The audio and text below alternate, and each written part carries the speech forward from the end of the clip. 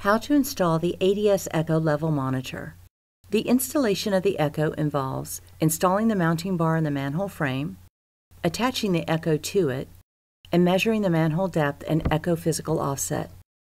It installs in minutes, without the need for tools, and you do not have to descend the manhole. Manhole and sewer system work involves confined space entry and is inherently dangerous. Therefore, installers and technicians should comply with all federal, state, and municipal regulations concerning confined space entry. Before installation of the Echo, measure the manhole depth using a grade pole. Place a tethered level or other flat, rigid item over the manhole frame. Measure from the center of the invert to the point where the grade pole crosses the bottom of the rigid object laying over the manhole frame. Record the manhole depth measurement. Before installing the mounting bar, it is important to tether it so that the bar cannot be dropped into the manhole. Start by hanging the large loop of the mounting bar tether behind the top rung. Use a J-hook to pull the large loop under the rung and pull the large loop up towards you. Finally, pass the untethered end of the mounting bar through the large loop, cinching the bar to the rung.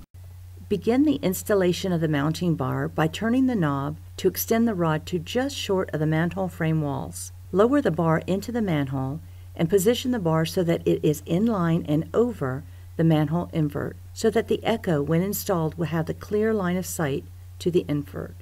The bar should be installed sufficiently below street surface to ensure that the removal and replacement of the manhole lid will not knock the Echo or bar. Gradually tighten the knob while referencing the bubble level on the mounting bar. It is important that the bar provide a level mounting surface for the Echo. Test the mounting bar tension to be sure that the bar will not move, shift, or fall. Install an external antenna as needed. Once installed, place the Echo upright on the ground and attach the cable connector to the Echo antenna port.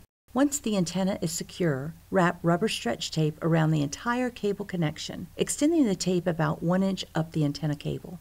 While holding the T-handle, lower the Echo into the manhole and place the mounting clamp onto the mounting bar.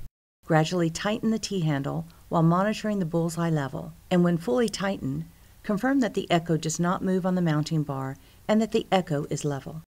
Now that the Echo has been installed, measure its physical offset. Place a tethered level or other flat, rigid item over the manhole frame. Place your fingers under the bottom edge of the sensor and place a carpenter's ruler on your fingers so that the edge of the sensor and the end of the carpenter's ruler are the same. Read the ruler at the point where the ruler crosses the bottom of the rigid object laying over the manhole frame. Record the physical offset measurement. The Echo hardware installation is now complete.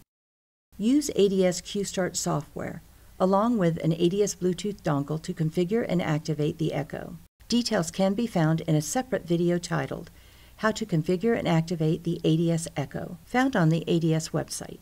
For more information on the Echo, refer to the ADS Quick Installation Guide, the more detailed Echo Installation Operations Maintenance Manual, or contact ADS Client Services.